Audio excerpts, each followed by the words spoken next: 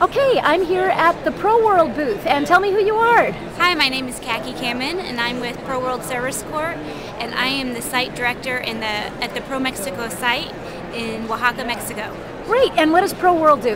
ProWorld is a sustainable development organization, and what we do is we work with international volunteer and abroad service learning programs with some academic components to it. Okay, and you guys have some really incredible rugs here. Can you tell me about them? Yes. These rugs are made by a women's cooperative in Teotitlan de Valle, which is a famous town known for their rug weaving. And this women cooperative came together to women were kind of oppressed in this town. They weren't allowed to go out, they weren't allowed to be in businesses. And they formed a group to kind of cut out to be the salesperson. And so they make these rugs, and they're all handmade and natural dyes, and it'll take like 3 months to make one of these rugs. But what we do, we take groups to meet these wonderful women at the cooperative. And we've also in this cooperative also helped build clean burning stoves in their home, because a lot of them cook tortillas and the smoke would just go in. So now they have their tortillas.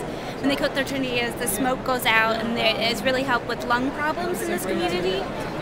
But with these, we'll take tours there, we'll eat lunch with them, they give us a demonstration of how the rugs are made, and it's really fascinating because everything's handmade. Like the browns and the reds come from like roots, and they come from little bugs called cochineals, which is bright red in the inside. The blue comes from indigo, which is also a root, and they can change the colors by adding lime juice or adding ash from the fire. Now, are you selling this rug, or what's the deal with this? We are helping selling them, but mostly we're here to kind of promote and support this community. And we also, for example, we have done more projects with them in the past, like teaching them English so they can help in their sales.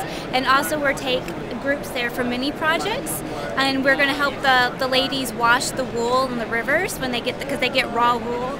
And so we're going to go to the rivers with them, wash the wool for 2 days, and then they spin their own wool. Like everything's a complete process.